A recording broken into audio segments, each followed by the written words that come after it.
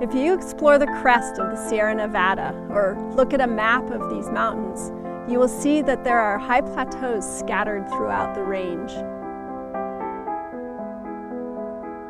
In Yosemite, at places like Mount Excelsior, Kuna Crest, Parsons Peak, we find these high flat plateaus up at elevations around 12,000 feet.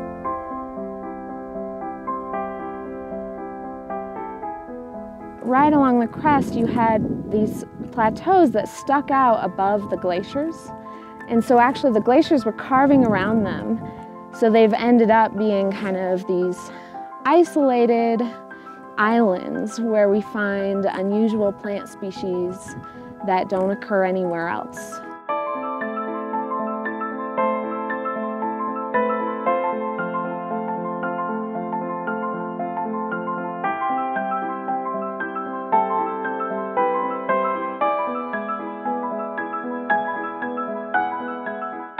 When you drive up the Tioga Road and you look up at the peaks around you, you see where the forest ends and then it looks like all rock and ice.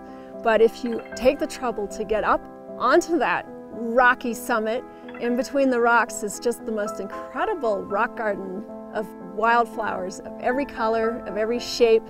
The plants are very short. They might only be a few inches in diameter, but most of them will count their lives in decades. And some of the larger ones very likely count their lives in centuries.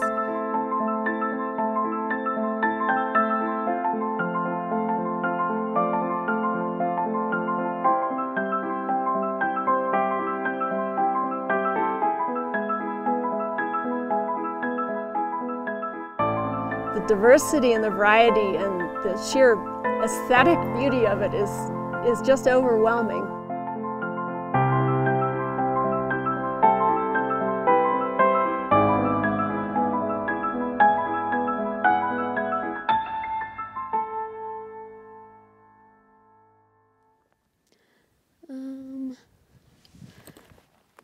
One more Andrassy in there.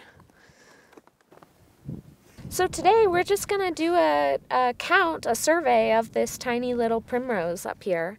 And we'll also take GPS coordinates, where it is, map it so we'll know where it is.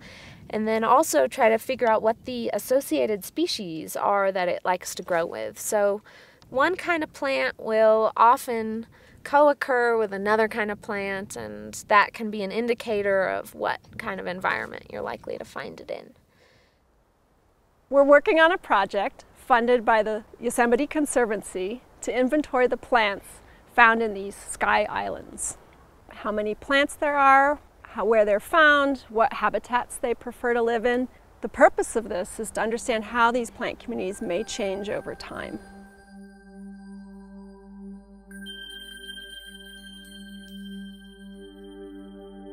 Well, one of the showiest flowers that we have up here is the sky pilot, and it's bright purple blue. The color is really hard to describe, actually, but it's funny because you'll be walking up these slopes and you'll just think, oh my gosh, it's all rock, and then you get up a little closer and you start seeing this brilliant blue purple color everywhere.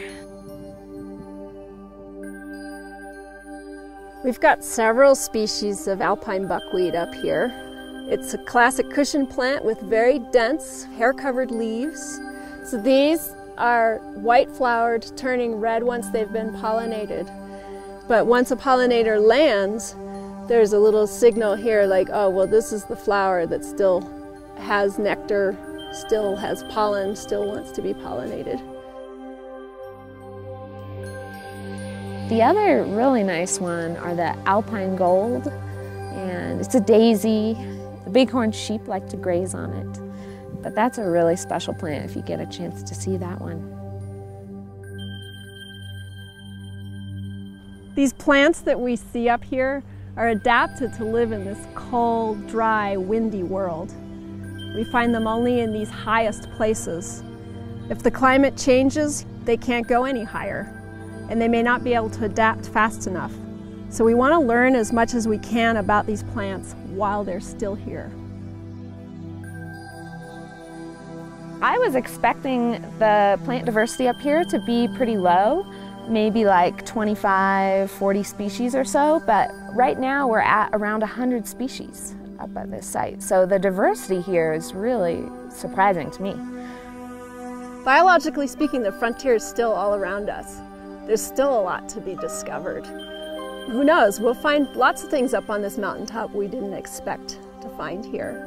It just takes a lot of careful, close observation. We get up here and we walk around and we get down on our hands and knees and look very closely at the flora, and we find all kinds of stuff that nobody had any idea that was up here.